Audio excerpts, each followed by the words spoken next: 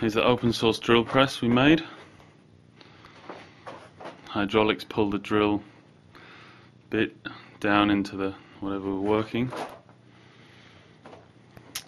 They are connected, so we have a hydraulic motor at the top, hydraulic cylinder at the back, connected to the two levers here.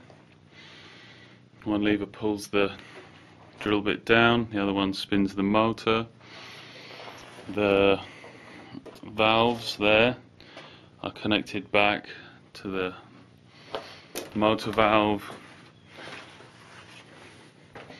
of the tractor, which is held on with a little piece of wood. That valve is connected back to the pump underneath the motor. The motor's in the cube, the power cube, and the power cube, this is the old one. The hydraulic fluid there pumps, works the whole system.